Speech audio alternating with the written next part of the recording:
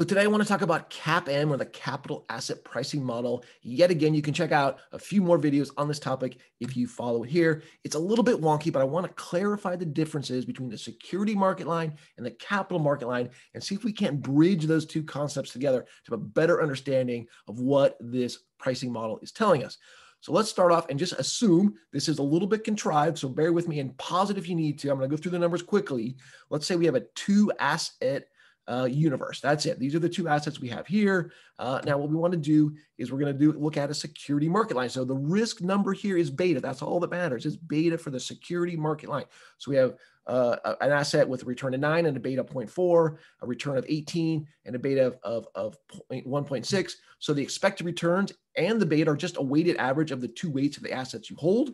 Okay, what portion of those assets you hold. So for example, if we hold 100% in asset A, we would have this portfolio here again, return of 9, beta of 0.4. If we held 100% in asset B, we'd have this one here, return of 18, beta of 1.6. If we had half and half, we would have this asset here with a beta of 1 and the return of 13.3. Now, if we just did this for every possible combination out here, we're going to get something like this. So it is a line. This is a security market line. We did it before looking at one asset and the risk-free rate, but the concept here is very similar. Now, one thing I mentioned in the previous videos is this security market line doesn't tell you that all of these assets are efficient from a Sharpe ratio standpoint. So let's look at that. Okay. So if we do, what we find here, the yellow represents the Sharpe ratio, different axis, different label over there. But what we find is that the Sharpe ratio peaks right where it's that 50-50 portfolio, where it's half of A and half of B. Again, this is a little bit contrived, but the point here is there's only one portfolio that has the right beta and has the best Sharpe ratio. So let's keep that in mind. So again, here is that 50-50 portfolio having the highest Sharpe ratio. Now, again, here's the assets we talked about before. I introduced here now a risk-free rate that's 6%. It's a little high, but again, this is contrived to give us an example of what's going on. There are the assets there. So now we're going to talk about the capital market line. So instead of beta as the measure of risk on that x-axis, we are talking about standard deviation. So here again, we have those two assets, 9% return, 10% standard deviation, 8% return, 20% standard deviation. So the return, again, is just going to be the weighted proportion of those two assets. The standard deviation is a little bit more complicated because there's a correlation term in here, but that's what we get. Now, if we take every possible combination of assets out there, we actually get this, where we have expected returns and standard deviation. We have this nice little curve. It's called the efficient frontier.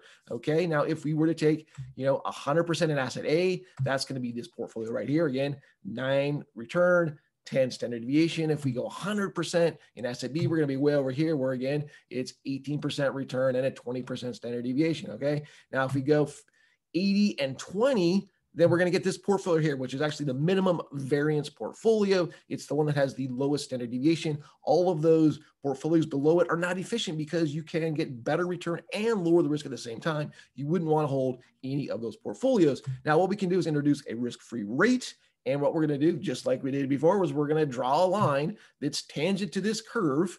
And we're going to see that right there, that's going to be called the market portfolio. So that particular place is the tangent on that curve, and we're going to say, hey, if we can borrow, if we can invest or borrow at the risk-free rate, then we can improve our odds. So this now changes. So if we look at this, instead of having two assets A and B, we're going to say, no, we're going to have the market and the risk-free rate. So that's going to be risk-free rate of 6%, standard deviation of 0. Okay, that market portfolio, which again was 50-50 between the two assets, has a return of 13.5 and a standard deviation of 11.18. Okay. Now, then this part over here also changes. Okay. So instead of having the weighted averages of the two assets, we have the market, which again is 50-50, and the risk-free rate that'll give us the expected return. And the standard deviation simplifies super easy because the standard deviation of the risk-free rate is 0. Okay, so here we could go.